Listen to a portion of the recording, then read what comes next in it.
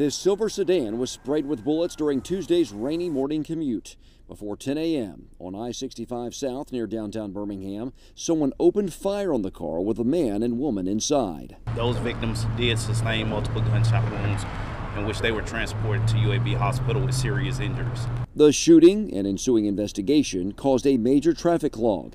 2 lanes were closed for nearly 2 hours until the victim's vehicle was removed. We have recovered evidence indicating that the shooting occurred on the interstate. Fortunately, despite the volume of Tuesday morning traffic, no other vehicles were hit by the gunfire.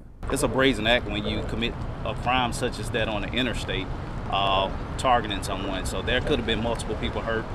Thank God others was not hurt, but it's very important that we get this person off the street as soon as possible. So far, there have been no arrests made in this case, but Sergeant Malden is confident with all of the eyewitnesses that would have been driving south on I-65 this morning that surely somebody will come forward and help catch who's responsible. In Birmingham, John Papke, WVTM 13.